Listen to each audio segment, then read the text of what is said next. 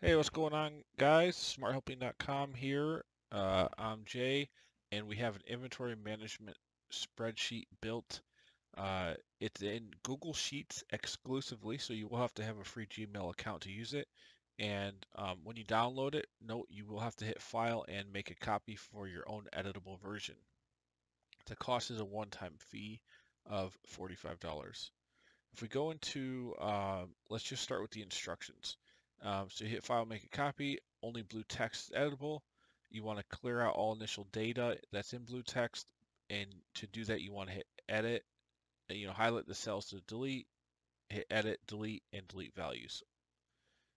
Don't mess with any of the formula columns. That'll be labeled, and you can also enter beginning balances. And I'll go through all of that. So first off, List tab. You can enter all your unique SKUs here. There's no limit to SKUs. You can enter safety stock for all of these. You can also enter any amount of locations. This is a formula based on the database that's going to add essentially all of the add transactions and deplete transactions to show you the current inventory balance by SKU, and that will be a lookup that then pulls back to the database tab. So you're entering your unique SKUs and locations here. That data is going to be then able to be populated in these drop downs. To enter an actual transaction, you just go to hit the date, hit the expiration date if necessary. I'll talk more about that later. Uh, Hit the location, the SKU, if it's an add or a deplete, the number of units, and the total cost. Obviously, on deplete, you don't need to enter a cost, but for the add transactions, you do need to put a cost.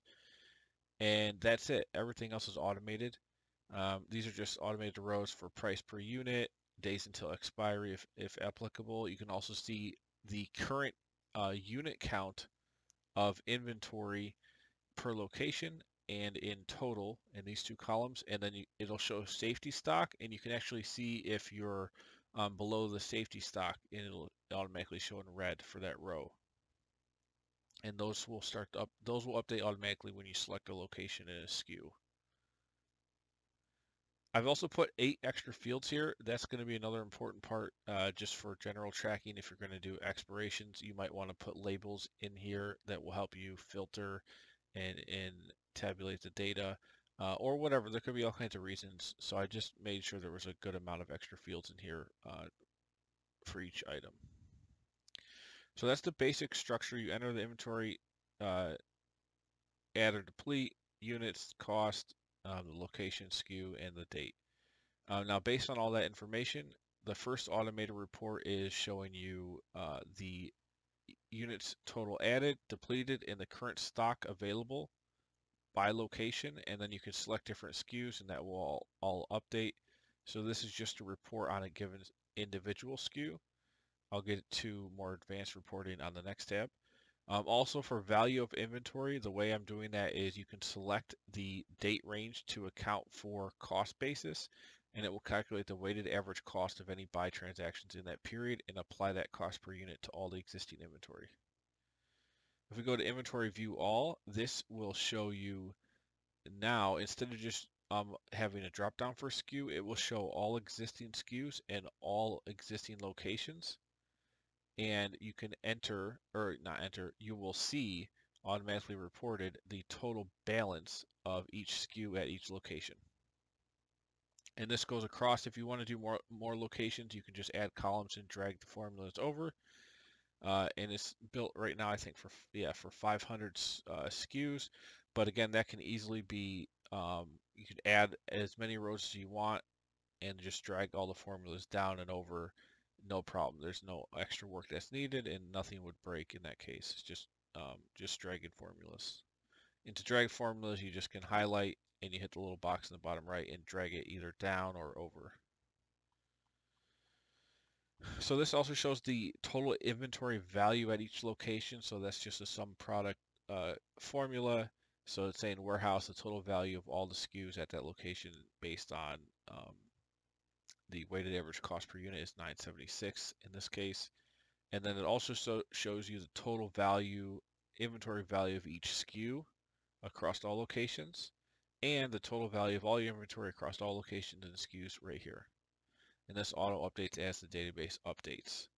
So it's a pretty nice tracker. So now let's get into expirations. So actually, before I get into this, let's talk about starting balances. So you're probably an ongoing operation and you want to keep track of how much inventory is. You might have inventory right now at locations. To do that, you just do an add transaction and pick the SKU and the location and just mark if it's the number of units and mark it as an add. You can do that one time for every location SKU combination that exists right now for inventory balances, and then that will then give you the correct balance, and you can put the cost basis for that exists. And then as you have more individual inventory transactions that affect those locations, you can start adding them, and that will give you an accurate inventory balance of all your inventory existing and new items or new changes to it that happen. Uh, that was the easiest way I could find to handle starting balances and then use this as an evergreen tool. For example, you could track everything for a year, um, and then you could make a copy of the sheet for the next year, and then for that sheet, just simply enter your initial balances, and then you can start over by doing new stuff. So you can use a workbook for each year, depending on how much data you have, or you could just do one database tab and just track it perpetually.